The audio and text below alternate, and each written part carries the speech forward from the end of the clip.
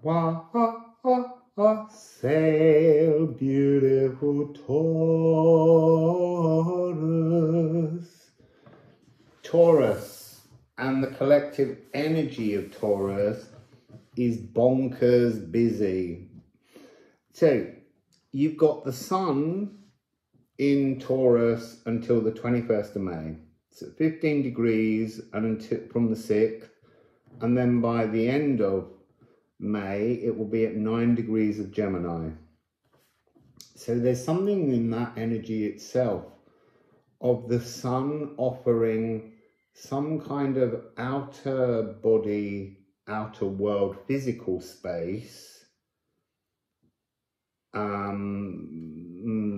What do I want to say? It's kind of giving you an opportunity that's moving towards a solution as you see the missing piece of a jigsaw puzzle.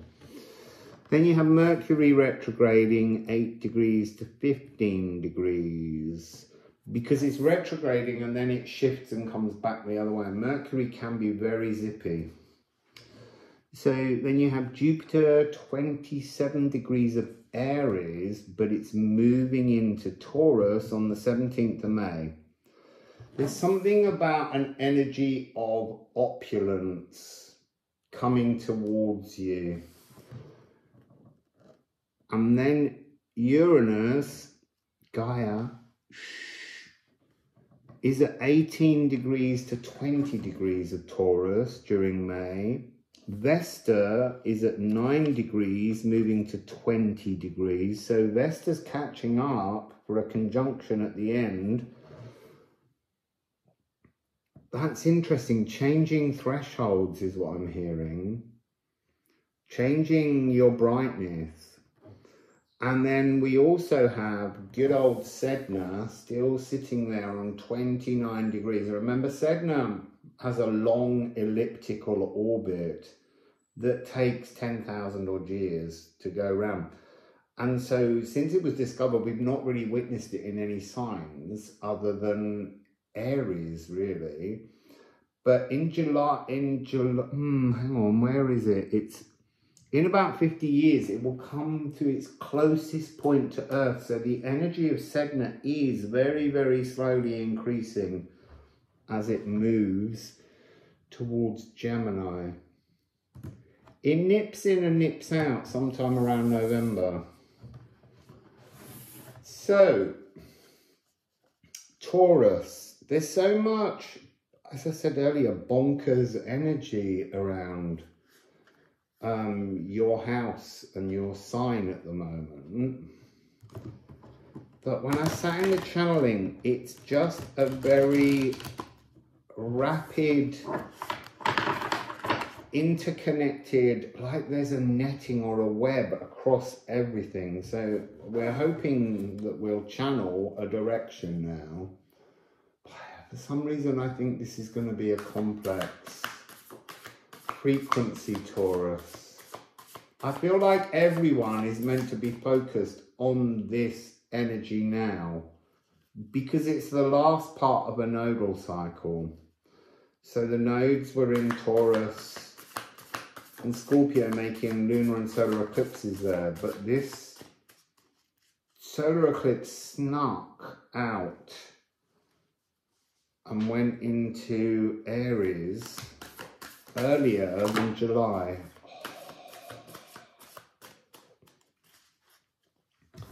So it begins with static, and that's really fascinating. 12. Your needs. What are your needs? But your true needs, not your true nodes, your true needs. What are they? What is it that you need to acknowledge within you and open the energy to allow all these frequencies to actually find their space within your energetic field? So before I turn over the other 3 cards, I'm going to put a ceramic on this.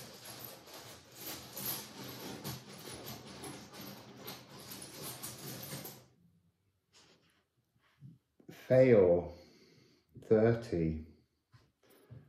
So you've got this energy here of an inner truth that's waiting to come in, but it won't come in until you kind of open yourself to your needs, not somebody else's, Taurus. You need to understand what it is you require and what you need to call into your world. There's a series, I feel like this is, because of the nodes, this is wormholes, dimensional passageways. And we are right now at the end of an eclipse. And we're looking at the 6th after, which is the 5th of the 5th. We're looking at the moment of May post-lunar eclipse. I feel like there's a thread being opened, portals being opened, and the more you understand your needs, the more you can kind of open that door, and behind that door is another door that you could just walk through. But if you open the other door, you actually walk through 2-dimensional thresholds. That's this energy somehow of Vesta and Uranus changing your, it's like a kind of changing your portal that you're heading towards, changing your tapestry that you're moving towards. So what do we have? 3-9. So we've got immediately this energy of a Tesla code. So we've got 6-6-3-3-9. So you're opening, recognize your needs, recognize your tune, recognize your truth, recognize your emotions, recognize what you're empathically confused by. And then you have Gutten, which is in the last reading as well. So by recognizing your truths, you're understanding what no longer serves a purpose for you in your life so that you can move past that point. And then you've got Stenknes Nithhogir. So Nithhogir is the dragon. There's something here in your energy before the freak. This feels pre-Jupiter. So this feels like this is pre the 17th of May. Give yourself time at the beginning here to prepare yourself for something very large and very rapid to move through. A lot of communication will come into you post the 17th. There's a tremendous, vast, speedy energy being pushed towards you, but you just have to make some kind of preparation. It's interesting because in the Aries reading it was about waiting. Yours is about you're running out of time almost to get ready for this. There's a whole series of wormholes, portals that are opening that you can. It's like stacking a whole series of doorways together. You can just have one. If you only want one truth one of your needs fulfilled, just go through that one door. But you can stack many doors and they can all be open and you can actually go through an entire corridor and find yourself in a completely new energetic truth that is not answering, fulfilling your needs. The things you require that you don't voice, the truths you keep secret, they have to come out now. Because Nithhogir almost wants you, it's like speaking your needs is the key to Nithhogir opening the final doorway. The gods, the deities that you work with, your spirit team will then open the other door and you can shoot through. So, Mona,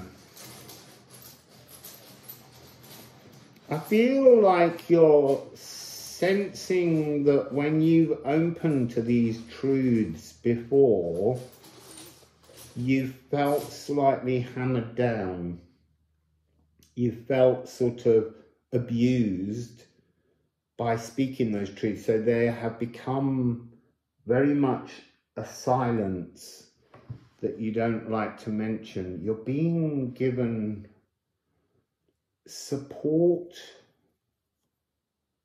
I need to sit into that, because at first they were like, I thought of it as being like animism, but this is something spiritual, like a consciousness. Like, it's almost like the world around you, the fixed earth around you, has been talking to you for so long that you've become caught in only their truths and not your own spiritual truth. This is really interesting, because it's almost like your body has become too controlling. There's something about body consciousness, and that's become too controlling, and you've almost got to assert your spiritual needs. This is really interesting. It's not about, and that's so fascinating for fixed earth. You would have really thought your reading would have been much more about the body, but this is really about consciousness, not body consciousness, but spiritual consciousness. And somehow what's been going on with the spirit and your body has actually made your spiritual truths, your pathways you follow, a bit of a cul-de-sac. And that's why you're needing to reanimate and be open and honest about your truths. So this is about resolving, but there's a kind of there's a harshness to how your body will behave. Like a willfulness. Oh, so interesting. Like a Taurian stubbornness in your molecules. You've got to really try and transform by lifting outside of your body to consider your needs. Don't consider your needs on what your body's telling you. You need to consider your needs on what you know is your truth, but a truth that has scarred you when you've spoken up about things before. And then with Gutton, you have the cosmic Lagoon. So this is kind of energies. I don't know how to describe these. I'm just going to call them the aliens, because I keep picking up this pink alien and a kind of purpley lilac alien. And I think they were part of the messaging that was coming from before. And it's Amin Amin who writes, pointed out that my reading yesterday with the Great Attractor had a frequency of Ran's Run, and I immediately thought, well done, because there is something about that movement from one element to another that's taking place here. And there is a nodal shift coming, but at the moment you still own it. So the cosmic Lagoon is the ocean, and that has the energy of Ran, but Ran in Ran's Run stepped onto the earth. She's dropped all of her past life to come into a new energy, and yet somehow this is talking about coming into air, coming towards, well, I guess Gemini, when the sun arrives, the mutable air, because I wanted to begin with Libra and then Aquarius, but it's actually Gemini is the energy that will allow you to move your conscious thoughts and transform them before reinserting yourself into your body.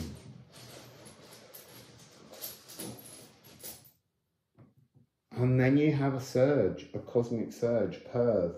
So this is when Jupiter enters Gemini. Sorry, my brain was wondering whether I wanted to do another line of runes for the post, but we'll go back to the runes at the end. I'm going to the Alchemy of Astrology. because it seems like this is very astrologically connected for you. So, what's going on with the energy of Taurus once Jupiter arrives? Yeah, we'll take that. It's only 4. Dragon's blood. They're showing me you killing this moment. Killing Nithogir. Look, Nithogir is a kind of barrier challenge, and we create the fears that stop it. Nithogir is really god deities waiting to open doors for you, but they won't do it if your belief is not strong enough in yourself. And this really is not within your body. This really is spiritual energy, and I'm still finding that completely fascinating for Fixed Earth. I just am. So this card at 78 is saying where the runes end, the healing begins. So what do they mean by that? They mean that when you understand your own truth, your message, then the healing begins. So this is rule breaking, but whose rules are you breaking? Your own. And the discovery of truth, discovery of your needs. But you will feel slightly spiritually destructive during this period. Moon in Virgo comes next, which is trusting life trimmings. There's something in this card that's talking about a fear you have where if you transform your spiritual journey too much, you will no longer fit into the real world. But you're being offered all these doors stacked up so that you can actually go to a new space and be yourself. You are redefining your circumstances. And then you have Pluto.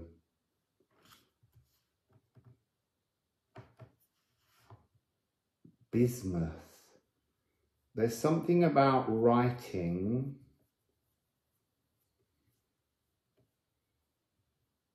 in a new medium. Again, there's hidden truth within this, but it's almost telling you that at the moment you are a form of compressed self. You've narrowed your spiritual possibilities by having a particular pathway that you're stuck walking on. And that's why you're being given this stack of doors to move through. Oh. And then you've got the bolt from the blue, you've got the Ophiuchus, this 13 moon creative frequency. The resurrection of your truth, your needs coming back into you. So you're almost doing a spring clean on your consciousness, because this talks about the thread of divine consciousness, but actually they were taking off the thread and saying, become your divine consciousness, become your 9 frequency, find that missing piece. It's not even missing, you're just not seeing it, it's there in front of you somehow. The cosmic serpent will reach down, and that is the wormholes that exist, the stankness, the testing. It's almost like you've been testing yourself too much. And this is a moment to step outside, change your consciousness, stack up all the needs into all these doors. Nithogir will open the back and you will fly through. With the dragon's blood, that's the energy of coursing through time or dimensions. So that just pinged 3 more cards. Newer, this eclipse taking place, the sun, it's a flower moon. This is the card of the blossoming. This is a card of the new coding that you're going through, but waiting until the 17th to activate it, but speak it.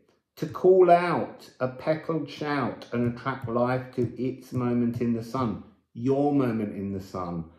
Because You're in your moment with the sun now, but you've got to take your moment, redefine it while the sun's strengthening your energy, and move that into another sign. Move with your truth, move with your resonant frequency, and don't only allow it to be your truth when the sun's in Taurus.